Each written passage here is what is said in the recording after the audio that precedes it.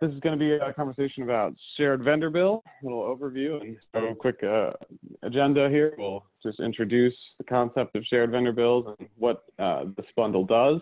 Then we'll talk about installing and configuring NetSuite to support the bundle.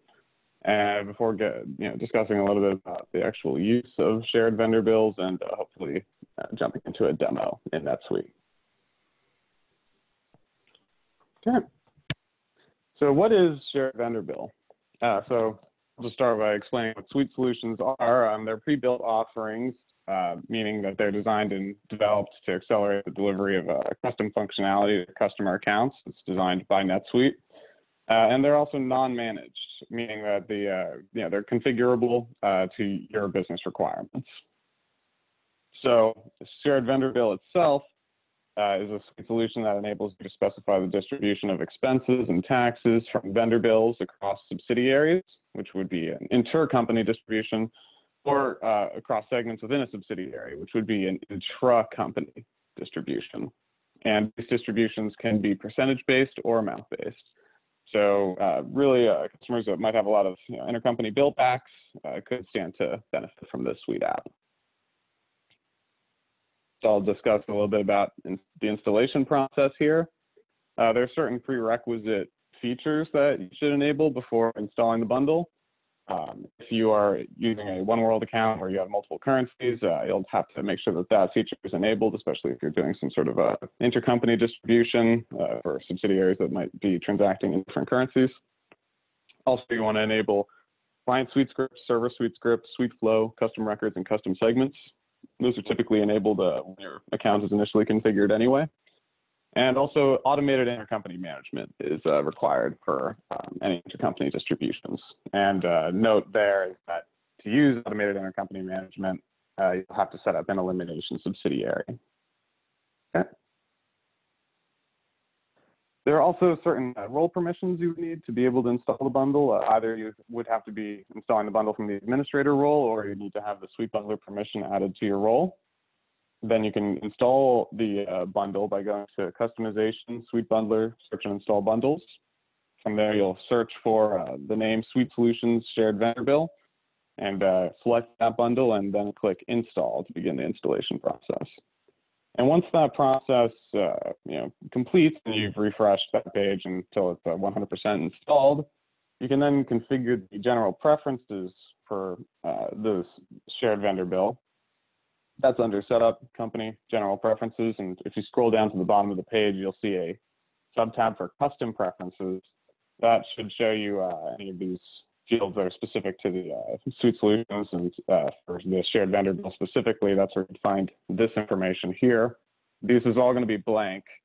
So when you install the bundle, you're going to have admin documentation associated with that bundle that you can download, and it will walk you through these initial steps to configure the shared vendor bill.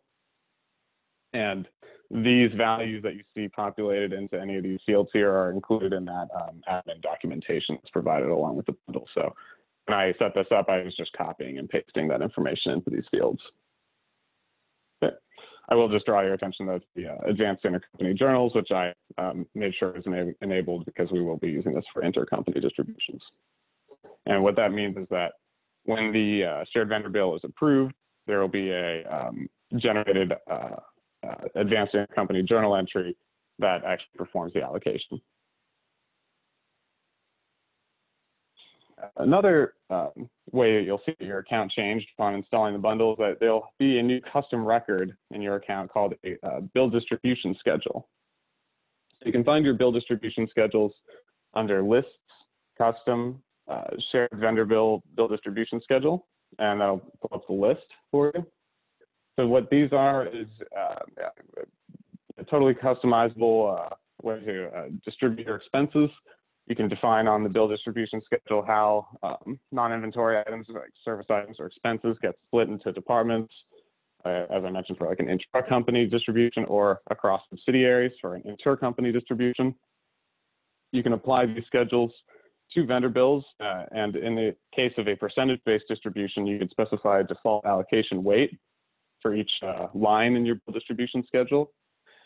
And you can choose to distribute these amounts across either segments or entities.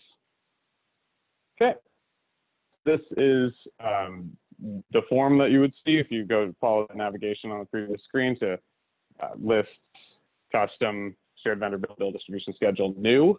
This is the shared vendor bill distribution schedule form here.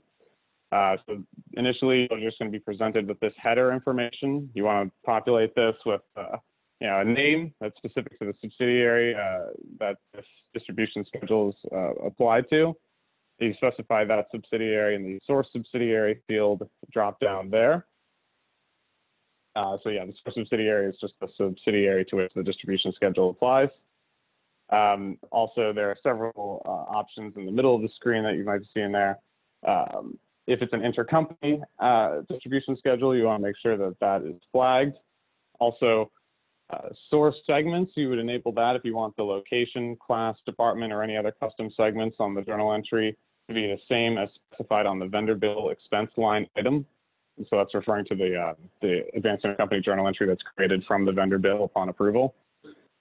Also, enabling source accounts is if you want the expense and item accounts on the journal entry to be the same as those specified on the vendor bill expense line item. Okay. So those are a few options there.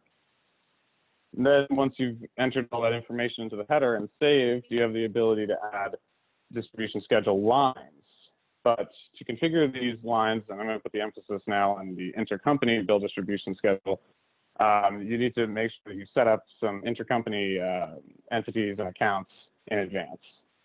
So this is just saying that intercompany bill distribution schedule lines depend on the configuration of your intercompany accounts receivable accounts, accounts payable accounts, intercompany customers, and intercompany vendors. So this here is just a slide devoted to those intercompany accounts.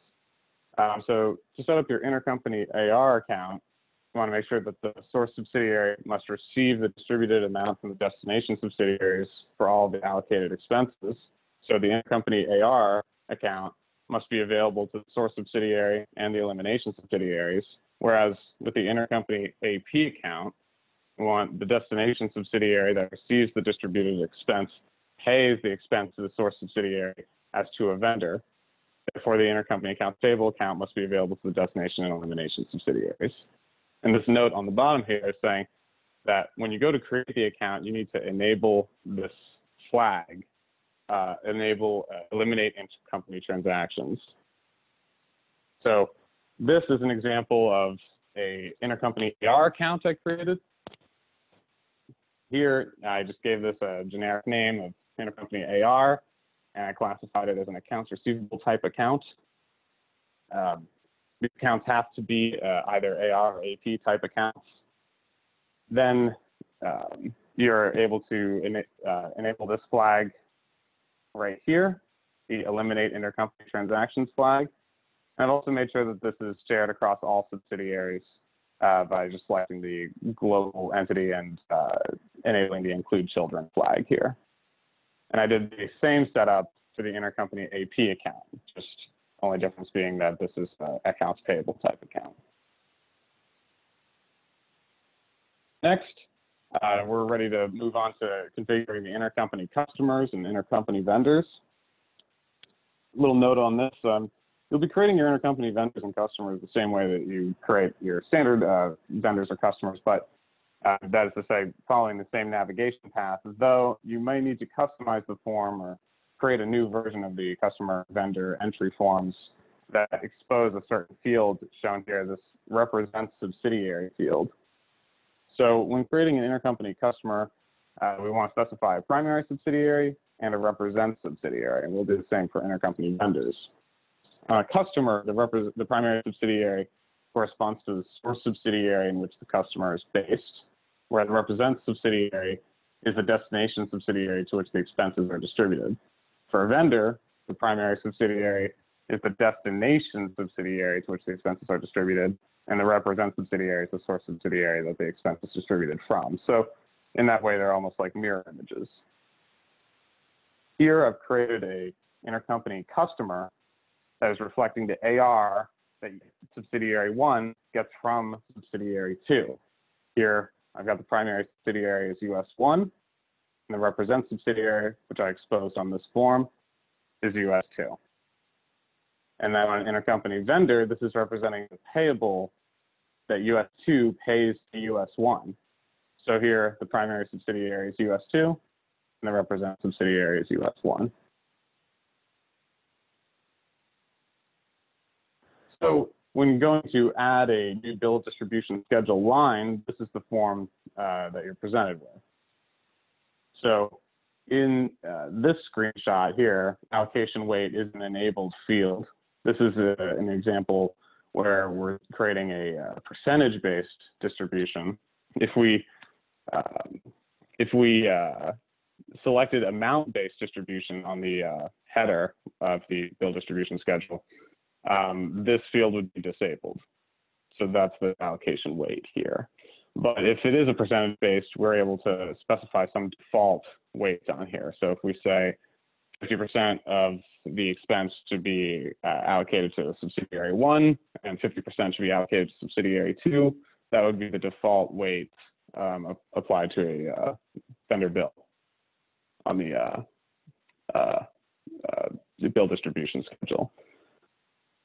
Alternatively, though, if it's an amount-based, we have to configure that ourselves, specifying what amount of the expense line is allocated to one subsidiary or the other. So destination subsidiary here is the destination subsidiary for the distributed expense. For intercompany distribution schedules, the first bill distribution line is for the source subsidiary. And that's pretty much all you would enter for the first line. So where it says destination subsidiary here, you would just enter the subsidiary, the source subsidiary specified in the header of the bill distribution schedule. And for the next subsequent lines, you can enter the destination subsidiaries to which the expense would be allocated. And for those, you need to specify the intercompany AR, customer, and the intercompany vendor and intercompany AP. Okay. So the intercompany vendor there, the intercompany AR is the accounts receivable account you created for the source subsidiary that tracks the amount due from the destination subsidiary. And the intercompany customer is the customer you created for the combination of source and destination subsidiaries. And the intercompany AP is the account in the destination subsidiary, account payable account in the destination subsidiary to the source subsidiary. And the intercompany vendor is the vendor you created for this combination of source and destination subsidiaries. Okay. So here's an example of a simple bill distribution schedule I configured with lines. So this is an amount-based distribution schedule.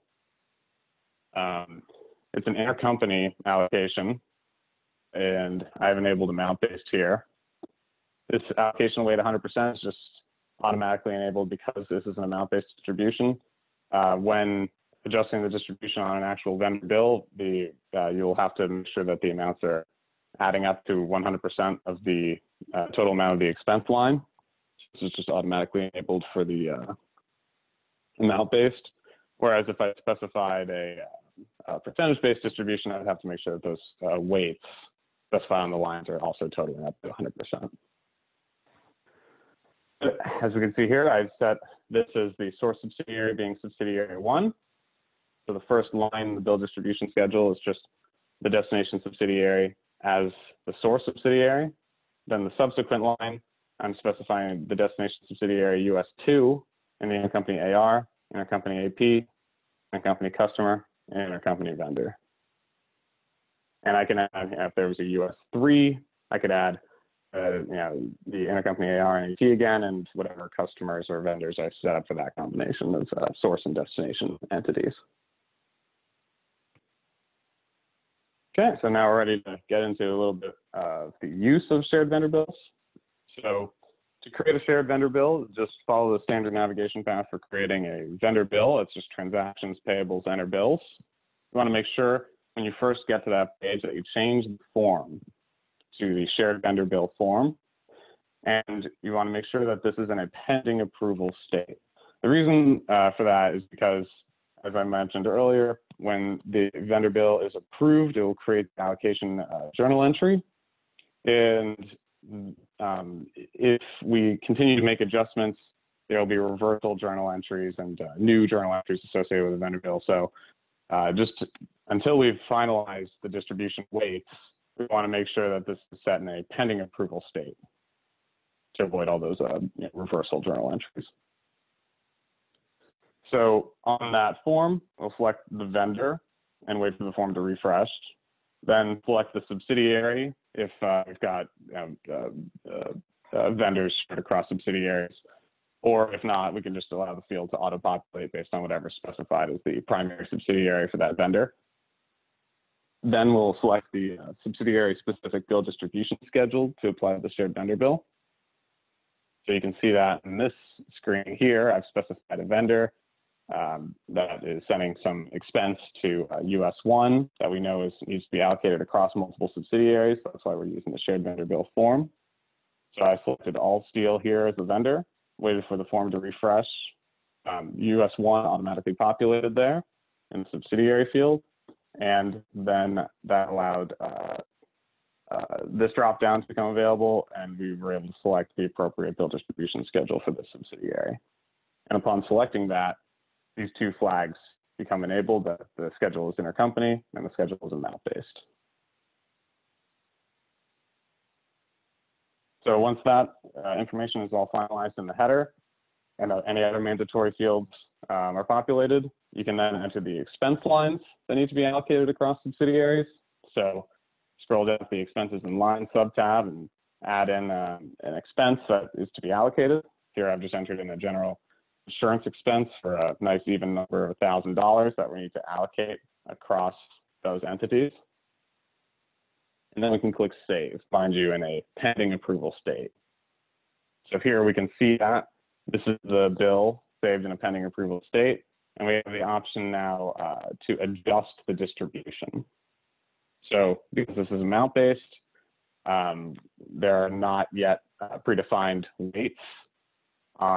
So if it had been percentage-based with a 50% weight for each line in the bill distribution schedule, it would automatically have a 50%, $500 allocated to subsidiary 1, $500 allocated to subsidiary 2. But because this is amount-based, we have to adjust the distribution and specify the amounts for each line. So we'll click this button here, and it'll take us to this screen where we can see our expense line broken out for each line in the bill distribution schedule. So we can see this on the left side of your screen here. You can see this is line 1, broken out for each line in the bill distribution schedule for subsidiary 1 and then subsidiary 2. And we're going to enter in the amounts here where it says transaction currency amount. Here I just selected the first line, entered 500 and hit enter. And we can see the current line total is 500. The line total for the insurance expense on the original vendor bill was 1,000. So we still have 500 remaining to distribute. So I enter 500 in here and hit enter. This will all clear out. And we can click OK and then submit. And then you can view the bill distribution details on the bill again.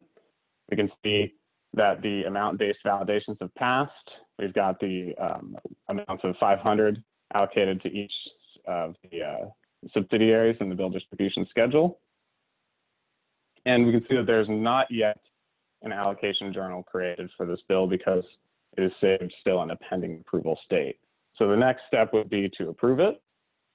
We'll just edit the bill, change the approval status to approved, and click Save.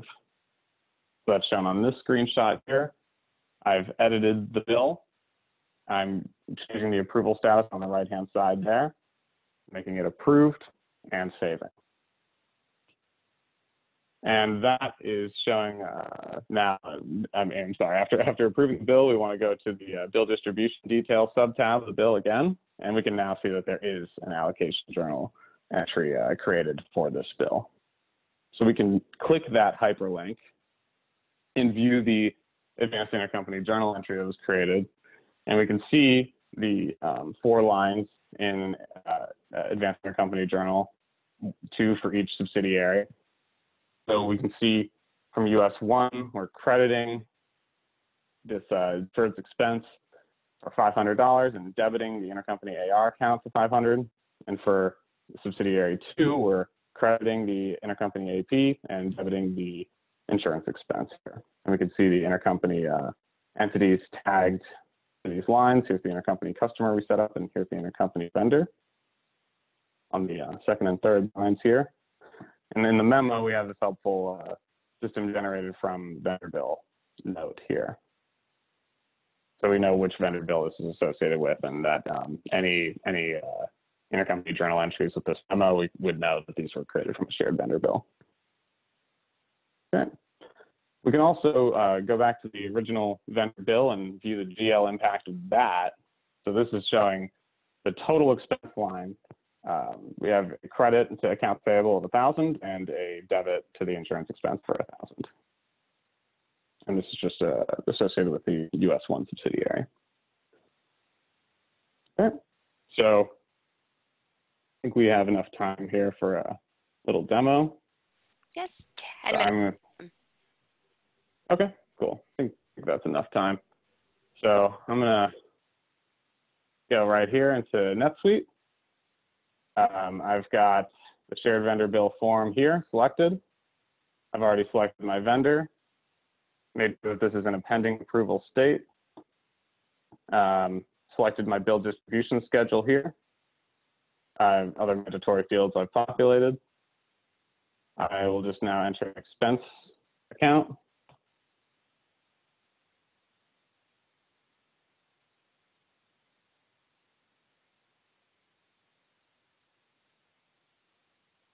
I need to refresh the form.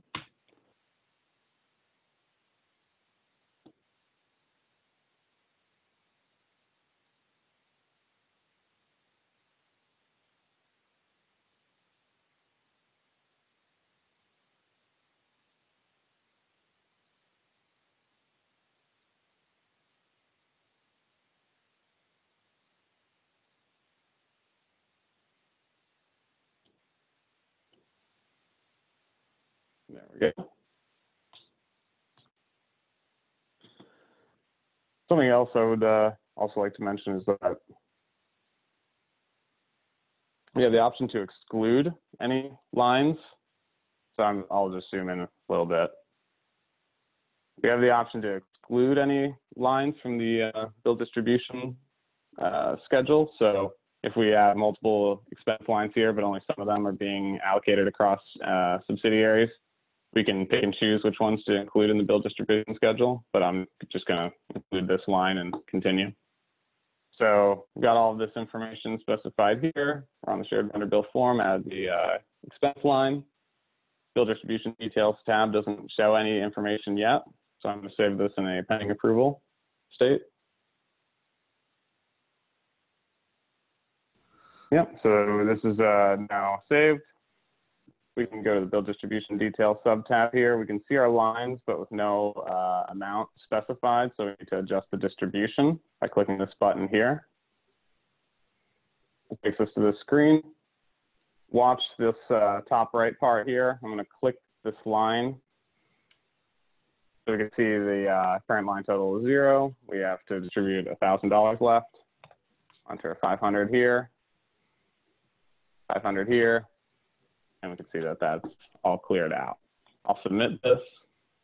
This is just saying you're changing the weights. Click OK.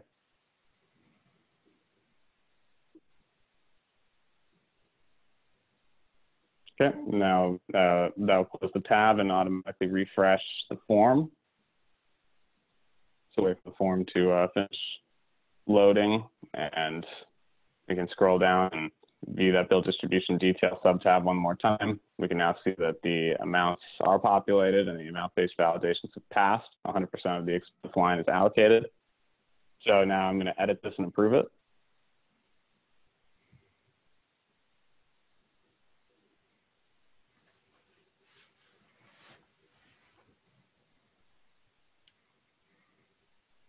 And I will save.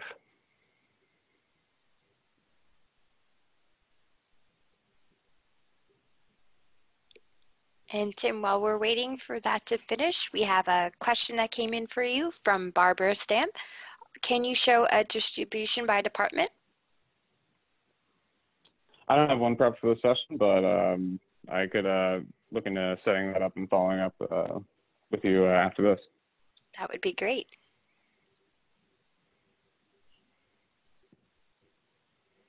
Okay. So there we go. This is approved. See the bill distribution details. We can see that the journal entry has been created. Also note that we still have the option to continue to adjust this distribution. We can adjust the distribution again, and what that'll do is it'll make this allocation journal jump up to 606. So we can see it's number 604 in sequence here. If I continue to adjust distribution, this first journal entry would then have a reversal. So this would be reversed, and that would be number 605. And then a new allocation journal entry would be associated with vendor bill 6667, and that would be number 606. It's for that reason that we continue to recommend saving and editing a distribution entirely in a pending approval state. Anyway, this is the intercompany journal entry with those lines shown up correctly. This is the allocation happening on the journal entry. And then on the bill itself, I can view the GL impact here. And I can see that $1,000 expense. Okay. And that is really it for my session.